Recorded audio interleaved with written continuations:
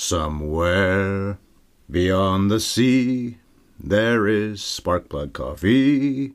If you would buy, you would say, my, oh my, I love this stuff.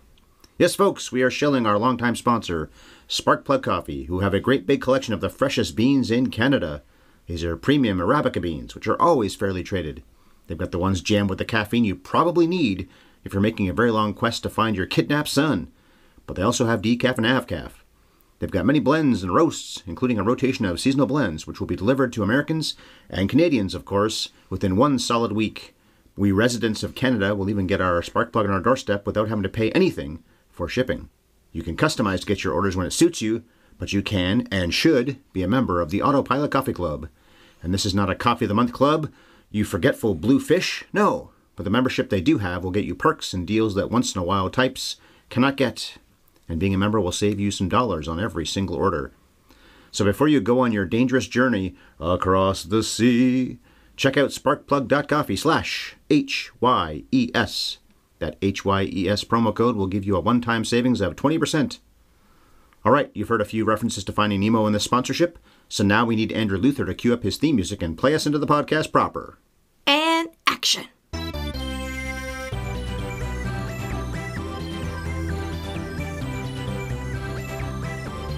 Have you ever seen Finding Nemo? Crikey, dudes! We thank you for cupping your ear to hear Have You Ever Seen's episode number 508. We've been reviewing classic films for over 10 years. Most of that time was when we were known as the Top 100 Project. And we've been spoiling those classic films this whole time. I'm the worrisome clownfish and also your captain in these podcasting enterprises, Nemo, Ryan Ellis. Captain Nemo. And here's the forgetful but very funny Blue Tang, who usually delights everyone around her. My wife, Marlon Jr., better known as Bev. That's me. She's mine. We've had theme months in January, February, March, and April so far this year, but May will just be a random assortment of movies. For instance, next week we're going to be talking about Japanese people, but today it's all about cartoon fish in Australia. Australia! So the coming attractions trivia. There have been 4 Toy Story films and 2 Finding films, so today's Finding Nemo, and of course the sequel Finding Dory. By every measure, all 6 movies have succeeded, but which of those 2 franchises has the biggest hit adjusted for inflation, and which has the best reviews on Rotten Tomatoes? I forgot the detail. It was supposed to go adjusted for inflation, but I was thinking today when I was looking at the numbers, it's got to be Finding Nemo. Adjusted for inflation, it came out so long ago, and it came very close to not even adjusting for inflation, beating both Toy Story 3 and Toy Story 4, which are the 2 top performers. Oh, I didn't see all those details. Or is Finding Dory the one? Is it Finding Nemo or Finding Dory was a smash. All the Toy Story films have been But when you smashes. adjust for inflation back in 2003, the amount of money Finding Nemo made, it made like almost $1 billion. Almost forgetting the adjusted part you're talking about. It's impressive now, but in 2003, game-changing. You're right. Finding Nemo made the most money adjusted of the 6, and it just missed out on getting the best reviews, too. It has 99% of Rotten Tomatoes, while Toy Story and Toy Story 2 are still at 100%. All 6 movies did very well in all these categories, though, including Finding Dory, which of the 6 movies is my least favorite, although it's enjoyable, without a doubt. Okay, You Had Me at Fish was released by Pixar 20 years ago on May 30th, 2003. That's apparently, by the way, what John Lasseter said after Andrew Stanton went through an elaborate pitch for this movie. You had me at fish. It cost nearly $100 million to make, but wound up grossing 10 times that amount worldwide. And then there's all that merch and toys and stuff. So that big investment paid off, as it always did with Pixar back in these days of 2003 and so on. It was also the biggest selling DVD of any movie for at least a decade. What I see online says up to 2016, I think is what I saw, so maybe it isn't still, but I bet it's somewhere on the short list, if not the biggest selling DVD/Blu-ray, and now probably streamed on Disney Plus movie ever. But Bev, the movie will soon be 20 years old. Please remind people it's about. They know, but tell them anyway. The Skinny on Finding Nemo. Marlin and his son Nemo are clownfish in the ocean, enjoying life in their anemone until Nemo is snatched by a diver who wants him for his fish tank. Though it seems impossible, Marlin is determined to find Nemo, and with the help of the forgetful Dory, along with some sharks, sea turtles, and even a pelican, Marlin gets himself to Sydney Harbor, where Nemo has been on his own adventure, finding a way to get from the fish tank to the ocean, where father and son are finally reunited, braver and wiser than when they started. Or, in a nutshell, Fish and Quips. But well done, babe. I had an elaborate alliteration type thing there, but I came up with that a few hours before we sat down. Fish and Quips. This movie is very funny. Let's not forget that. Because Pixar at their best made beautiful movies. They made meaningful movies. They made you cry. And they almost always made you laugh. We just said it. 99% of critics on Rotten Tomatoes like the film. That's 8.7 out of 10 as an average. There are 269 reviews on the site. 86% of audiences. I'm a little surprised it's even that low. Dory, by the way, is very close to that. 94% for the Rotten Tomatoes critics and 84% for the audiences. On the IMDb 250, this is 154th. I ranked it 4th on my own top 10 in 2003. It was number 2 at the 2003 US box office. Guess what number 1 was? Was it Lord of the Rings? Lord of the Rings, Return of the King, number 1. Also my favorite movie of that year, so I was with the box office people there. Elf, which we've covered, was number 7, and Whale Rider, which we've also covered, was 110th. This film is 60th on Box Office Mojo's Top 200 adjusted for inflation. Finding Dory is 79th, and there are many animated films that outrank both of them, including Snow White and the Seven Dwarfs, 101 Dalmatians. Didn't write them all down, but there are a lot that outrank it. I'm surprised. Well, actually, I'm not that surprised, because when a movie becomes a big hit, it's because people go to see it over and over again. Kids' movies especially, that's going to be true about. Finding Nemo won an Oscar, the animated feature. It also was nominated for the original screenplay, the Thomas Newman music score, and the sound editing. This was the 3rd animated Oscar winner, so the award was that new. Shrek won the first one, we covered that. Spirited Away won the second one, and we covered that too.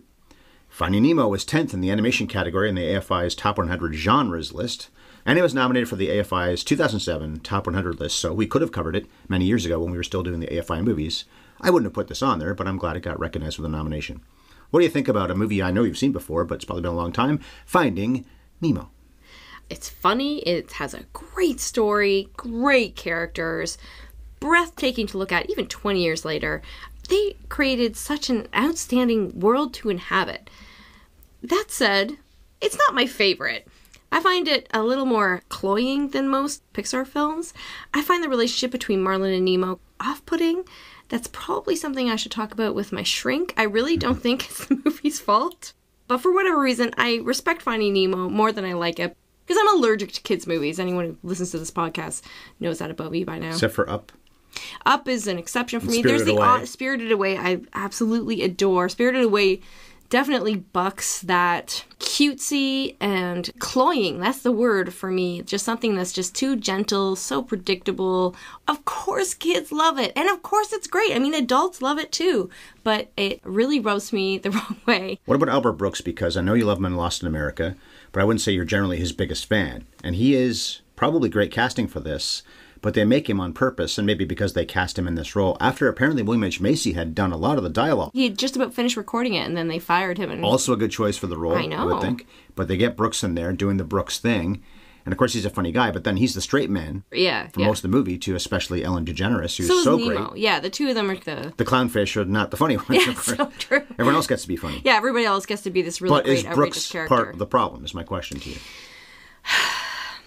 I love Albert Brooks, but I find Marlin the most annoying character in the movie. Well, Nemo's pretty annoying, maybe because he's voiced by an actual kid. They're, in my opinion, the most unlikable characters in the movie, so it's hard to sympathize with their plight. What about Dory? Oh, Dory. She's hysterically funny. I liked Finding Dory, but I don't like her as much as the main characters. Here it is right now. Wait. Screenplay. You like Dory, but didn't like her as much as she's I like Finding Dory, the movie. Okay. But I feel like it doesn't work as well when she's a main character, because the main character has to be kind of serious. The side characters get to have all the fun, and they get to be the most beloved and goofy and hilarious. Dory in this movie is so funny, and she is the light of the movie. Every time she's not on screen, you wonder where she is, and you want her to come back, and you care as much about her plight as you do about Nemo and Marlin, because she's on her own journey. She has her own growth that she goes through the course of the film. We find out why in the sequel. The best thing about Finding Dory is that it's really funny. It's like a rule of storytelling that your main character can only be so funny, unless it's Elf, and I Love You Man. The funniest Yes, Elf and I Love You Man are two exceptions to that rule, because Rod is hilarious and I Love You Man, probably the funniest thing in the movie, and probably Farrell is the funniest thing in Elf. Either you have a character like Elf, where every single other person in the movie is the straight man, and he is the goofy one. True. Or you have a movie like Finding Nemo, where you have these two straight man characters, and everybody else is goofy and fun and outrageous. Part of the problem with this, I think, is that Marlin, and this is the way it's written, it's not Brooks' fault, gives up so easily. He has fun once, maybe twice in the whole movie, and it's when they're bouncing on jellyfish, the most dangerous thing they go through in the whole movie, other than, I guess, being chased by the shark. But when they're going through that whole jellyfish school of jellyfish, good question. He makes that fun for once. He gets through, he thinks everything's fine. Yeah, it was great. Let's go again. Oh no, Dory got stung. Now I got to save Dory. So that's a serious moment, and it needs to be when she's hurt. But he also gives up so easily. I don't really blame him. It's an incredible journey they go on. This movie could have been called The Incredible Journey, as much as it was Finding Nemo. They're lucky they managed to make any of this work. Of course, they get on the EAC, the East Australian Current, I believe it's called, EAC.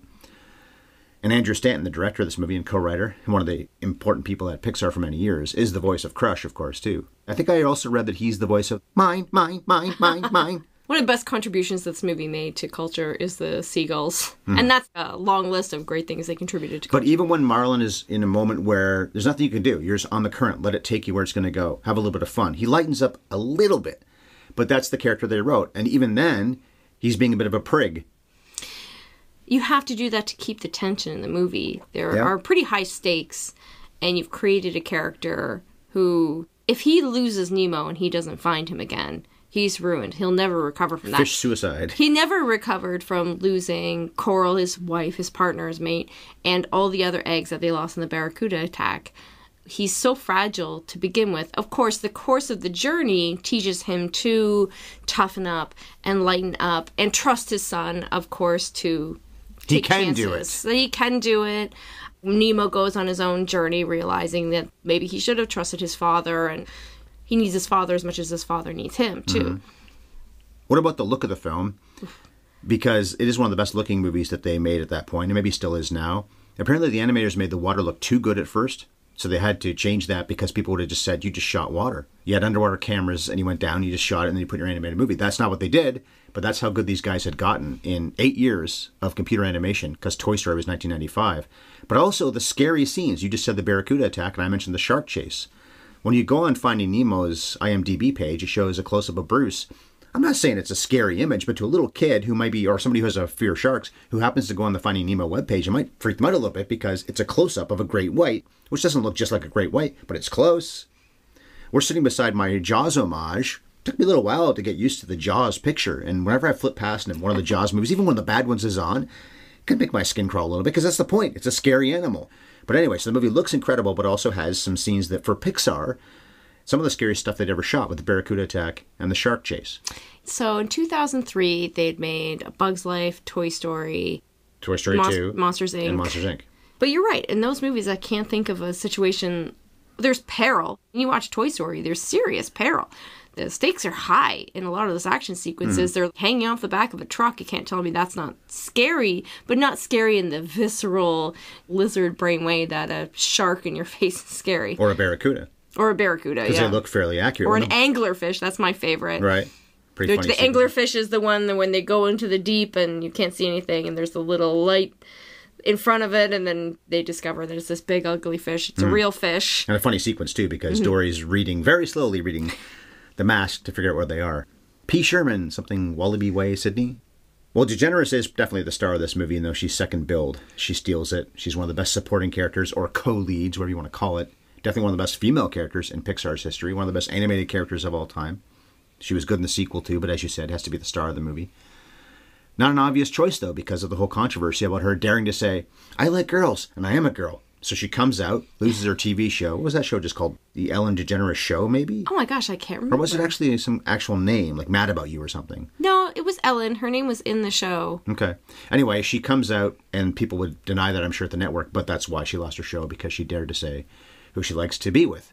And she actually did get, maybe not blacklisted, but graylisted for a while. Yeah. We didn't really see her much. This was the comeback. She was, yeah. This is why she got the show. And I know that she's terrible because she treats her employees badly, and I'm going to hate her forever. But until we find out about that thing, I'm just getting a little tired of people judging all these things. People for being toxic at work. It's not cool that that's what it was. It's probably more her VPs and executives and things that were doing that, but maybe because they knew the way she wanted to be. I've heard Denzel Washington, you can't make eye contact with him on set. And that's part of the thing with Ellen I heard, too, with the talk show.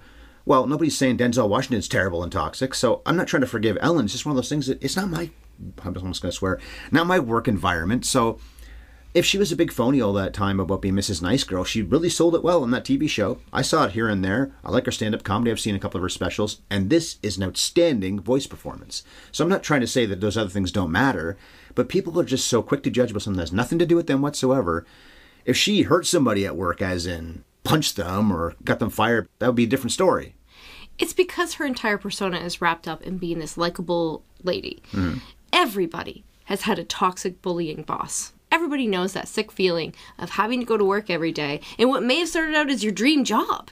I think that's happened to a lot of people. You think, oh my God, I finally made it. I got this gig on the Ellen DeGeneres show. I'm living in New York and I'm doing this amazing gig. And then it turns into a nightmare. So I think those two things, the relatability of it and her persona, Denzel Washington is A, always playing a character, B, always pretty serious guys. And she's pretty much always played likable and nice. Her show would be nothing if she wasn't likable. James Corden is getting a lot of grief now about the stories coming out about... For the same reason. The stories about him are quite a bit worse than anything I ever heard about Ellen DeGeneres. But part of it's the hypocrisy. And now he's leaving his show. It's the hypocrisy of having a persona as this really nice person.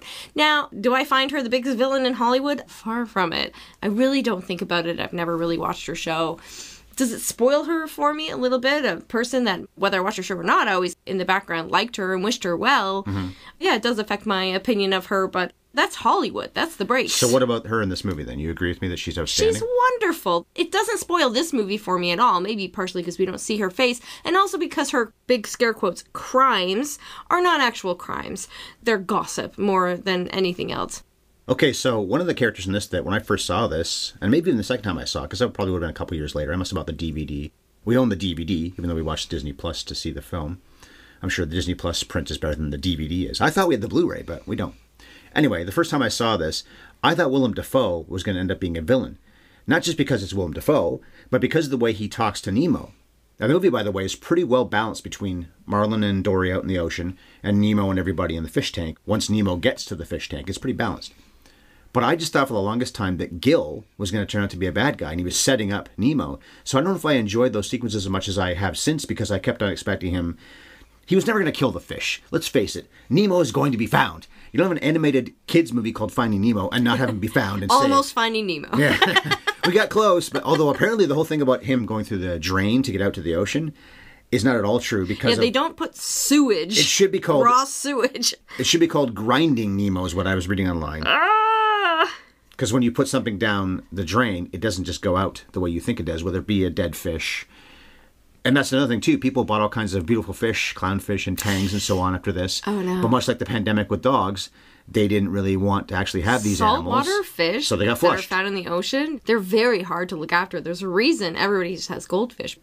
Freshwater fish are so much easier. That's a good point that this movie would have absolutely encouraged people to. But Gil is a hero in the end. end. Gil is a hero in the end, is what I'm saying, though. Did you get that same impression the first time you saw this? I'm guessing you didn't this time, but did you feel like, oh, maybe he actually is setting him up? Because so many movies we've seen that where somebody's on their side. Look at Lotso in Toy Story 3. Oh, yeah. One of the best villains. There are some real villains in Pixar movies, but there's lots of Pixar movies with no real villain. Toy Story 1 has no villain. Well, Sid. Sid, sort of. But Sid is inadvertently doing his thing. He doesn't have actual malicious intent. He eventually becomes a garbage man who saves toys. He wears his shirt with the skull on it. Yeah, so it's clearly him, yeah. Yeah, and you'll see him growing up in other movies, but he's learned his lesson. I can't remember what the good deed is that he does, but... Well, people point out, too, that even in the very first movie, that all he's really doing is just experimenting with his toys. He's not just doing exactly what the manufacturer says to do with your toys. And he isn't doing anything that isn't what the little girl does in Toy Story 4 when she creates Forky. It's just an act of creativity, right? Making your own toy. There's got to be lots of toys that are made by kids. He does explode them, and he wants to explode Woody. Yeah, that's right. Explode Woody? Yeah. He wants to blow him up. And the villain in Finding Nemo is what? The dentist? Somebody who had the best intentions, who wants to get a gift for his niece. Who's going to kill this fish? Who's going to kill this fish? Okay, fine. But has no idea he's doing anything wrong.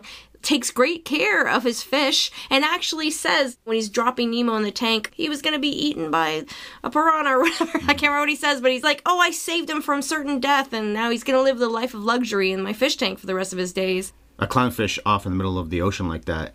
away from the Great Barrier Reef is probably pretty susceptible. And that's a good scene, too, because it's one of the last times, it is the last time, that Marlin sees him for days. I don't know how long the journey is supposed to have lasted, but it must be quite a while. Marlin and Dory go on to try to find Nemo. But when it's, don't you put one foot on that boat, and of course the slap sound, good sound effect, sound effects editing Oscar nomination, this deserved it. But when he does touch the boat and then starts to swim back, that's when the dude comes out of nowhere, P. Sherman, I guess it's him that comes up, and captures him because he's looking for samples and fish probably anyway. And yes, this fish is out where it doesn't really belong. And also, just a dumb bit of luck is that they happened to knock off the mask, because if they didn't do that, Marlin was never going to find Nemo. The other thing that really benefits Nemo and Marlin this whole journey too is the game of telephone. Marlin tells a story to one fish that goes through animal to animal to animal, gets eventually to Nigel, the pelican, and he's the one that tells all the fish in the tank, including Nemo, who had given up.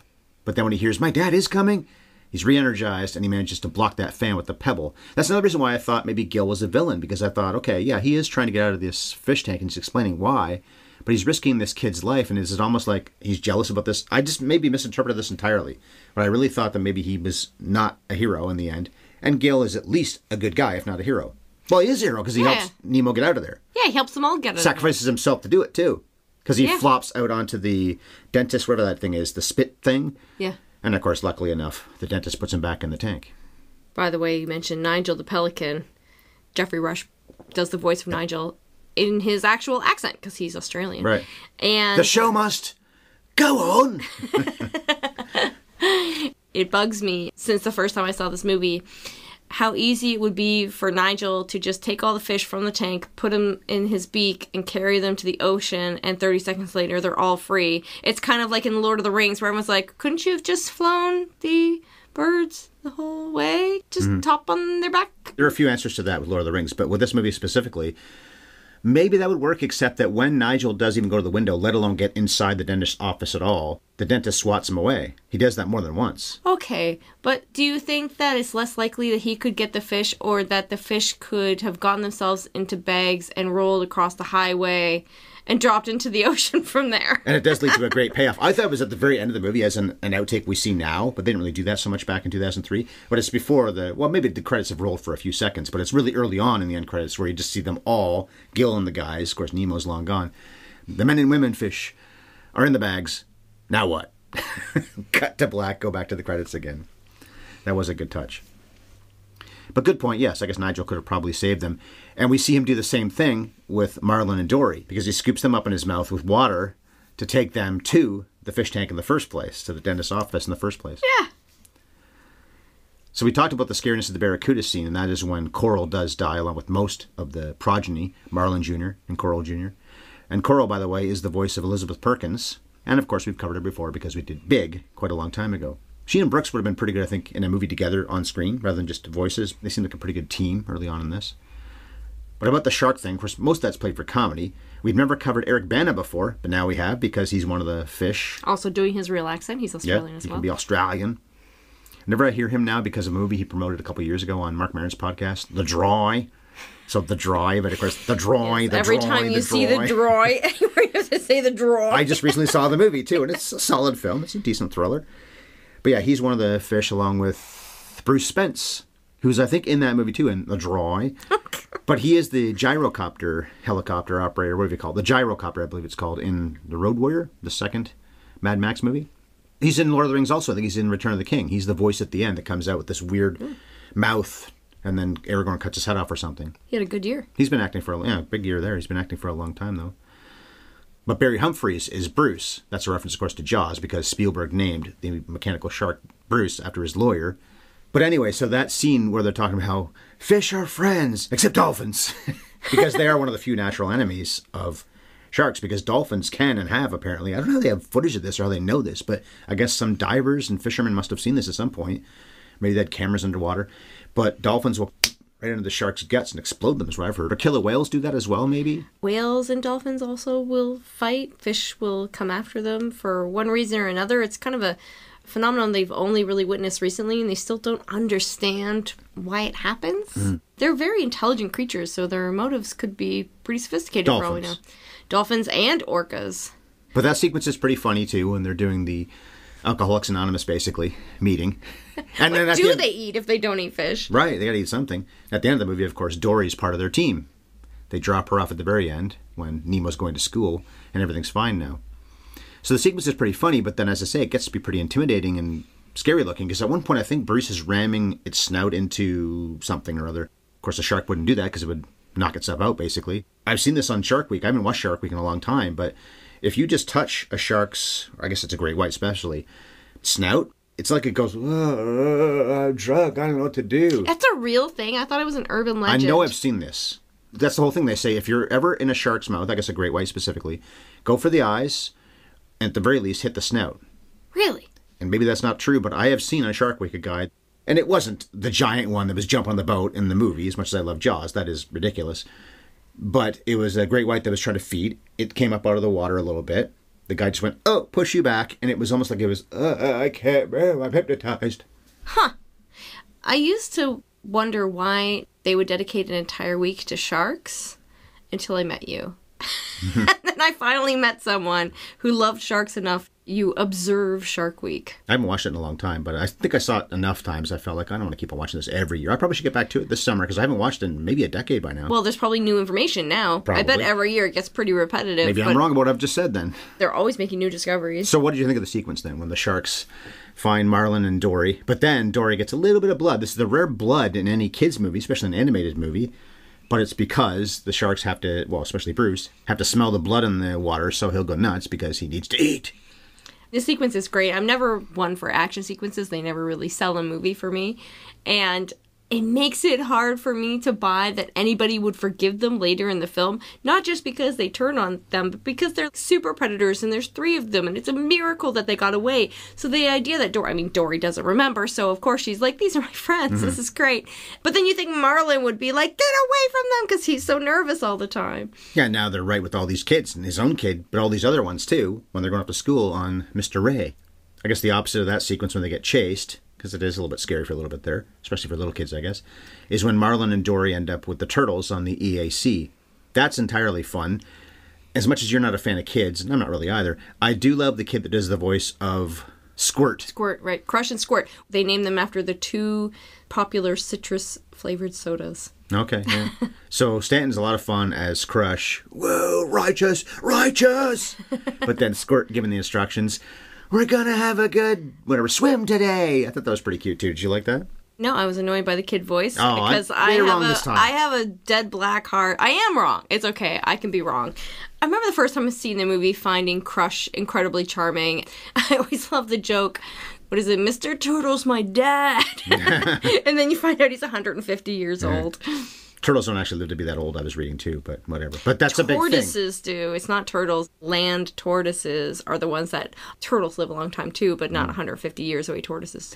That's probably a mistake by the Nemo filmmakers, but it also could be a matter of he doesn't know what he's talking about, meaning Crush doesn't know what he's talking about, and they did that on purpose. Oh. He's not exactly brilliant. That's very forgiving of you. They worked pretty hard to be scientifically accurate. Like the idea that clownfish can survive a jellyfish sting because... they live in anemones, which are poisonous and sting all the time, but they've evolved to become immune to stings. That's a nice little scientific detail that is true.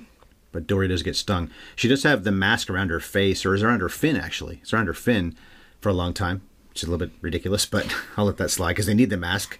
It is the most important part of the film. I didn't say it was a totally scientific accurate film. For instance, tangfish cannot read. Yeah. They're illiterate. Can they talk to whales? Can they speak whale? Hello. Oh, she can. I love that she's right. She can talk to whales. The sequence when the blue whale comes out from behind them, that looked like something you'd actually see in the real ocean. So I can see why people thought some parts of this movie were just them taking a camera down in the ocean and shooting something down there. They worked really hard to get accuracy. Everybody who worked on the film, all the animators, had to go scuba diving. They had to learn how to scuba dive, and they had to spend time down there studying the fish and studying oceanography in general. And they developed new technologies to create that underwater world, including a technique to blur things that are in the distance, which really works in that whale sequence where he comes into focus. It's not like he's coming out of the shadows. It's just more like the way you see underwater, that things just don't come into focus until they're closer to you. And I think that's not quite scientifically accurate also is that they do go out as blowhole. I guess the stomach is not connected, or the mouth is not connected to the blowhole. No, it's true. Another scientific But problem another fun thing where Dory thinks the whale's telling her, go to the back of the throat, and then you'll go out the blowhole. Which is true, in this movie's case at least. She can talk to whales. DeGeneres also gets a moment where she gets to be emotional. And apparently people in the filming session, when they were doing that, recording session, not filming, but recording of the audio, got emotional too because Ellen was so legitimate. Doesn't want to be off on her own. Doesn't know why she's on her own in the first place. And we'll probably forget all about Marlin and Dory anyway. I love that she's also calling Nemo something else. She goes through all the Marx Brothers names. Chico and Zeppo. And then the best joke at the end when she's gone through so much growth throughout the film and she just happens to come across Nemo. She goes, wait, what'd you say your name was?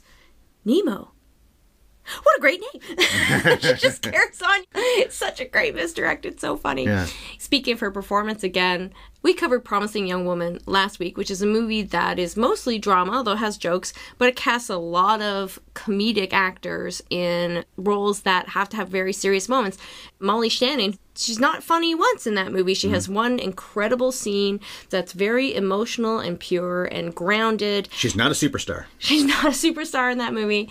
The point I'm trying to make here is comedy is the hardest thing you can do. So over and over, we discover that comedic actors are actually the best actors, whether they're doing drama or comedy, and can pull off drama in surprising ways and really tug on your heartstrings, really give these incredible performances. So it doesn't surprise me at all that Ellen DeGeneres, who can be this funny and this natural and who always understands the assignment and gets it perfect, can also draw on those places to really emotionally connect with an audience, so much so that she's connecting with the techs who were in the room with her when she's recording.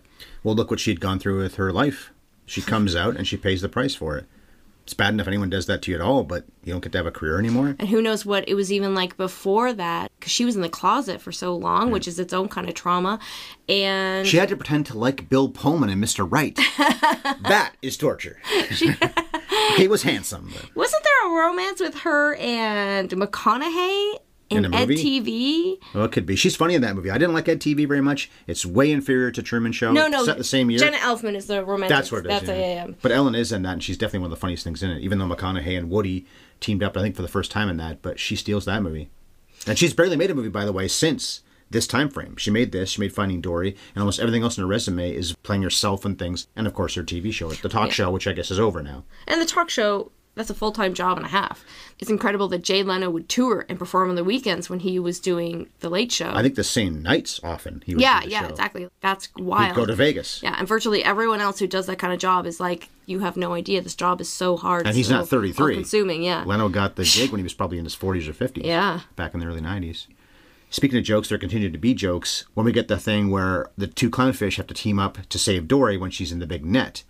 Just keep swimming, now becomes Marlin's credo to get them to tip the boat over until it breaks. You feel a little bad for the fishermen. We can say, well, they're villains, they're killing these animals. Yeah, have you ever eaten a fish? Then shut up. Take that. But anyway, in that sequence, we do find out that finally Marlin believes in Nemo.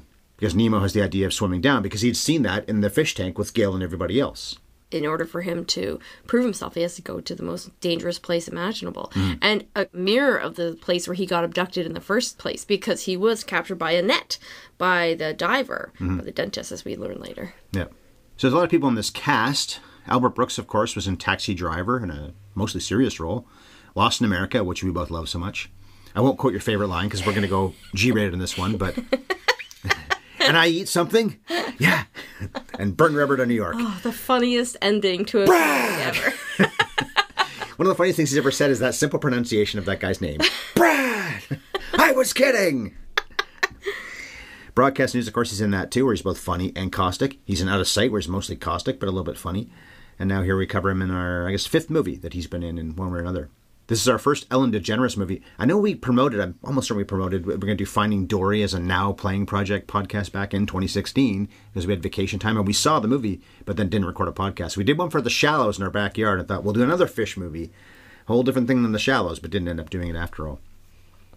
Alexander Gould is the voice of Nemo. He did a lot of TV and voiceover work in general. He was on Weeds, I guess. I don't know who he was. We watched the show. Maybe he's the main character's kid. I don't know. Willem Dafoe. This makes 9 movies we've covered him in now. Platoon, The Last Temptation of Christ, Wild at Heart, American Psycho, Spider-Man 2, The Grand Budapest Hotel, The Florida Project, and The Lighthouse. I'm not sure who the most we've ever covered a person is, but that's way up there. 9 films, and most of those are pretty major roles. Yeah, he's got a cameo in Spider-Man 2, but most of those are pretty important roles. And some villain roles, some hero roles. He plays Jesus. He also plays a real bad guy in Wild at Heart. Jeffrey Rush, I already quoted it before, but he wasn't Shakespeare in Love. The show must go on. He's great in that. He was nominated for that. Allison Janney's one of the fish in the tank. We've covered her, I think, only once before in Hairspray. She's Tracy's best friend's mother in that film. Not a great role for her, but then Chris and I did cover her in the Oscar-winning performance, I, Tonya, because that, of course, is a sports movie, and that is on Scoring at the Movies. It was originally Megan Mullally playing the part of the starfish. At the time, she was only really famous for being in Will and Grace. And they didn't realize that was a put-on voice when she's portraying Karen. So she starts off doing a different voice or her own voice to play the starfish. They were like, no, do your Karen voice. And she flat out refused and quit instead of compromising, instead of agreeing to do Karen. She's been funny on Bob's Burgers, though, as the voice of Linda's sister. Legendary in Parks and Rec. Every time she's on Parks and Rec, it's one of their best episodes. These are shows that are not new anymore, but yeah. Stephen Root is in this too. He's one of the other fish. Of course, he was in all the Coen, not all, but a few of the Coen movies, like No Country for Old Men, but also Funny, and Oh Brother, Where Art Thou? Vicki Lewis, who I don't really know very well, but she was in News Radio. Brad Garrett, the deep voice guy. I believe he's the one that has the "now what" line at the very end when they're all in the water, but still in their bags. Of course, Everybody Loves Raymond is his most famous thing. And Austin Pendleton, who was in the Muppet movie, and I think he got cast because of that. He is Doc Hopper's assistant till he turns on Doc Hopper because he doesn't like what they're trying to do to Kermit. So a pretty good voice cast. Not surprisingly with Pixar, though. They almost always cast great people in the smaller roles in addition to the main characters. They really haven't ever failed, I wouldn't say, too often anyway. The biggest failure that Pixar's ever had as far as casting, wasn't even casting actually, was the writing. But having Larry the Cable Guy be a main character in Cars 2, and then they almost made the same mistake. You could argue going into it, how is Finding Dory going to work when she's so great in the supporting role? Not that Larry the Cable Guy was awesome in Cars 2, or the first Cars, I mean. But then you cast him as the main character in Cars 2, and it's just too much of him. Did the movie fail? Cars 2, probably not financially. No, it didn't fail financially, and they still made a Cars 3. So it failed in your mind that you think it's a bad movie. I think it's kind of universally considered a lesser Pixar film. Partly because of the way they wrote it, and that could have been the same problem with Finding Dory, but it wasn't. It's just not as good as Finding Nemo. Andrew Stanton, who wrote and directed this, he won an Oscar for it, also for Wall-E. He's got 4 writing nominations in total in his career, so a lot of the movies he's worked on have been at the big show. His co-director, Lee Unkrich, went on to win Oscars for Toy Story 3 and Coco, a movie I keep saying I gotta see again. I still haven't. I will one of these days. Stanton, Bob Peterson, and David Reynolds got writing credits on this. I'm sure it was probably 12 other people, if not more, because that's the way it works with animation, especially at Pixar. They're very collaborative. Bob Peterson is the voice of Doug in Up. Squirrel! And he's the Ray in this. And David Reynolds has been working for Disney for a very long time. Graham Walters was a producer. He was mentioned by Stanton in his acceptance speech at the Oscars. He's worked on a lot of Pixar films. And John Lasseter, he doesn't work there anymore because he's a grabby guy, was, of course, an executive producer. Whenever they won Oscars, he was always referenced and credited. Because at least with the guys, he was great to work with, from what I understand, but not so much if you were a girl, or a woman, I should say. Pixar is legendary, but there's some pretty fair criticism about how it may be a dream place to work if you're a very specific kind of person, but not if you're a different kind of person. And it was when Rashida Jones got hired to write Toy Story 4. Oh, okay. I think it was Toy Story 4. I read that she was hired to write. Oh, that's right. She walked out, and she was pretty vague about why she walked out, and she's never taken ownership about getting Lasseter outed, but it kind of got the ball rolling because then some people started talking, and they managed to keep it relatively quiet, but it sounds like he was a pretty prolific sexual harasser. She's a voice in Inside Out. That's what I was thinking of, by the way. Okay, which makes sense because Amy Poehler and her are real tight. So the movie's 185-1. We saw it on Disney Plus, although we own the DVD. This is a fairly new thing at this point, I think 20 years ago, where they started having a cinematographer credit. I thought it was even more recent than this. They actually called it that, because animated films never had cinematography credits before. But Sharon Callahan gets it on this, along with Jeremy Lasky. She worked on Toy Story 2, and he worked on just many Pixars in general. The editor, David Ian Salter, worked on Toy Story 2, but had been an assistant editor on A Bug's Life. And the composer, who was nominated for an Oscar, has had 15 nominations, has still never won. I think it's Randy Newman's cousin, Thomas Newman. I think they're both related to Alfred Newman, the guy who did the Fox fanfare a long time ago and was nominated for a bunch of Oscars of his own. They're definitely related. I think you're right. I think they're cousins. Because Randy Newman worked with Pixar over and over again, and here's now Thomas. Isn't this the first Pixar film that wasn't scored and by Randy probably one of the Newman? few as well, because I think Randy came back for other ones too. But Thomas worked on Shawshank Redemption and, of course, American Beauty a couple years before this, and many others, but has had 15 nominations in his career. 2 of my favorite scores. So I went down a bit of a rabbit hole looking into Pixar because Pixar is such a phenomenon. It's just so admirable how consistent the quality of their work is. So I looked into the way they work, or at least the way they worked. I'm not sure how things have changed since they were bought by Disney, since Lasseter was let go. I think it's safe to say that most people have acknowledged that while they're still making quality films, they're no longer in their golden age. But during Pixar's golden age, probably the most striking thing about the way they worked was 2 things. One, like you said before, incredibly collaborative, huge teams with lots of diffused creative control instead of this top-down system of micromanaging exec whose main role is truly financing. Instead, they give people real creative control, which makes them more creative and more committed to the project, but also a huge draw for hiring talent. But the other, and in my opinion, far more striking thing that Pixar did that was different is they have this astounding commitment to putting quality first to the point that many of the films they've made have been made more than once. They had no problem with scrapping something that wasn't working and just going back to the drawing board, even when it meant tons of people's work was going down the drain. And they would rewrite and rewrite and rewrite until they were satisfied. And still, if that rewrite, once they saw it on screen, fully animated, representing thousands of hours of work, if it still wasn't working, they would willingly just throw it away and start again. You can only do it with animation because you can't do it if somebody's shooting. Yeah. There's just limitations when you're shooting live action. It's a lot easier to go back to the drawing board with animation than it is to go back to the drawing board when you have actors and costumes, locations, and everything that comes with shooting live. What you get on the day is what you get on the day. So they have this flexibility that allows them to go back and forth like this.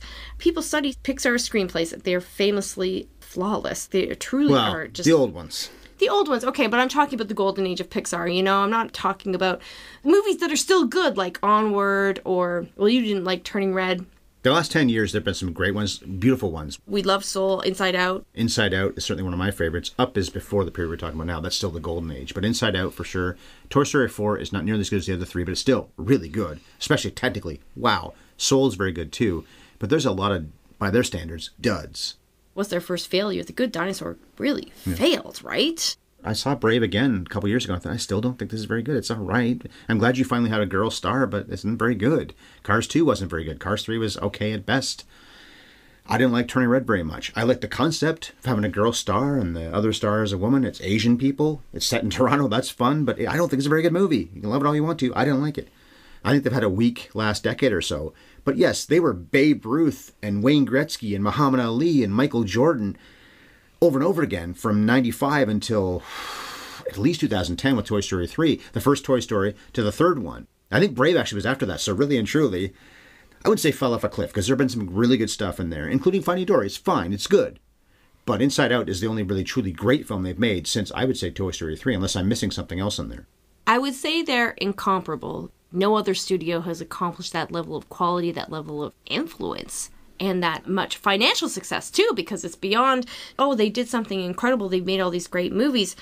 Even though they spend all this time, which means money, on these films. I did say this cost $100 million to make. $100 million for an animated film. 20 years ago. Exactly. That was a lot of money. But it made almost $1 billion, proving that this style of working can be successful, can make a lot of money. I wouldn't say it's unprecedented, only because I think early Disney, and maybe Disney again in the 90s, even Disney in the 90s in their second golden age.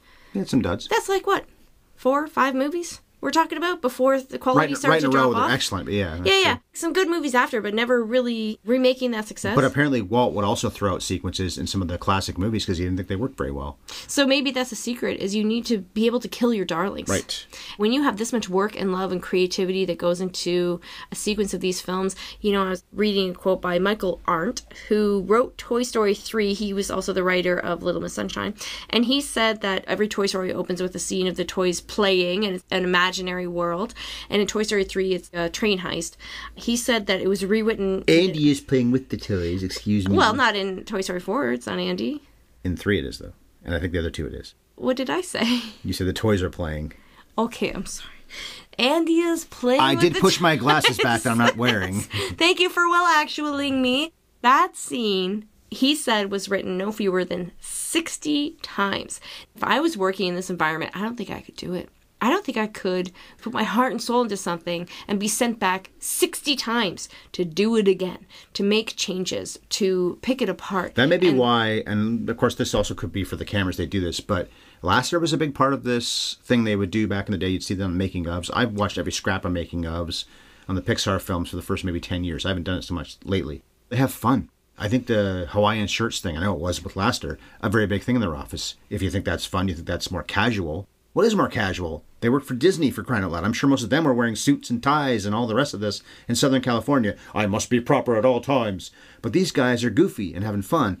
I've never heard about drug use and drinking, maybe, but at least in the sense of them going in there and just being themselves, they got to do that. So maybe it's easier to put up with somebody saying, that's not good enough, if the guy, probably almost always a guy, sometimes women though. There's one woman. A woman saved Toy Story 2 by having the files on her computer at home. Oh yeah, that's right. Because it got erased. So it's women do have important roles at this point. Okay, yes, they store the data. There I'm is just saying a woman who was on the main executive writing team for all 3 Toy Story movies. Right. I forget her name right now, but it's like 6 white guys and 1 woman. But I'm just saying that maybe if it came from somebody who is not just telling you, not good enough, do it again. We hear the way James Cameron works. I can see him saying to somebody, blank, blank, blank, blank, bad. But these guys probably said, you did a great job, but we have to restructure this. They might have been more political about it in a good way and made these people feel like, I accept the challenge. And maybe people approach that stuff differently when an environment is truly collaborative. And also, if we can quote John Hamm, that's what the money is for! One more ad, and another fun thing I discovered about Pixar, although fun for some, people would absolutely hate this.